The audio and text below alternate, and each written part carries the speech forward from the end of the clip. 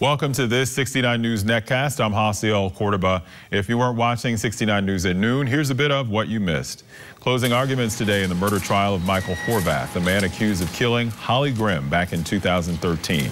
The defense was up first this morning. They say his wife, Kathy Horvath, enlisted another man, Joseph Razzler, to kill Grimm.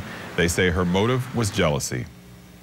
There will be more of a security presence at Northampton Area High School's graduation ceremony tonight. The superintendent says someone from an undisclosed country threatened to shoot up state police in the area.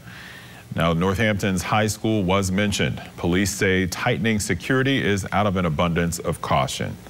A Philadelphia-based chain with a love for fresh, locally sourced foods is now in Bucks County. Honey Grow opened its first location in Quakertown today.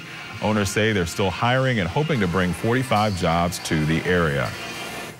And in weather, we have a nice, pleasant weekend ahead as temperatures settle in the upper 70s. For more local news, watch 69 News or get updates at WFMZ.com. With the 69 News Netcast, I'm Hasiel Cordoba.